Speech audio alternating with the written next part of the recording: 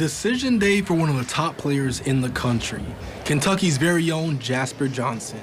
The 12th overall ranked player narrowed his choices down to 5 schools: Alabama, North Carolina, Arkansas, University of Louisville, and UK.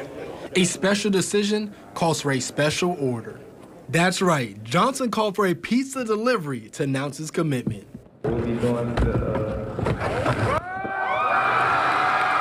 I feel like that's where my heart was really at. I feel like I always wanted to be able to play for, the University of Kentucky. So, now that I'm here with this opportunity to do it, I feel like that's really what gave me the up hand with Kentucky. 5-star guard Jasper Johnson choosing to stay home and play for the Kentucky Wildcats. Mark Pope now has 2 top 25 commits in the class of 2025 with Malachi Moreno, who committed earlier this year, and now Jasper Johnson. And Johnson will become a 3rd-generation Wildcat as his grandfather and his father also played at UK. It means a lot. My dad was there.